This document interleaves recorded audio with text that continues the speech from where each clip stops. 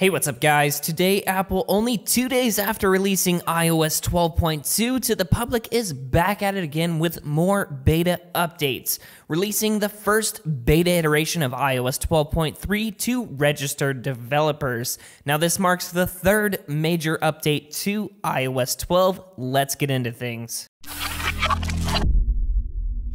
So I'm going to make this video as quick as possible. If you're interested in jailbreaking, do not update. Make sure to bookmark our A12 jailbreak status checker page, as we should be seeing a major update to the uncovered jailbreak with iPhone XS, XS Max, and XR support, as well as 2018 iPad support relatively soon.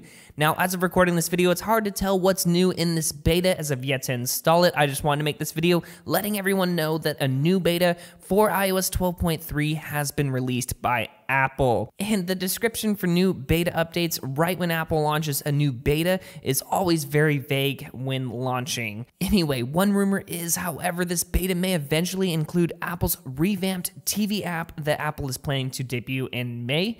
Apple may also bring improvements to the Apple News Plus service that they launched on Monday. There's already quite a few errors with that. Again, if you want to try the software out for yourself, if beta iOS versions is your thing, we'll link down below to a site where you can download the developer beta profile for iOS 12 betas.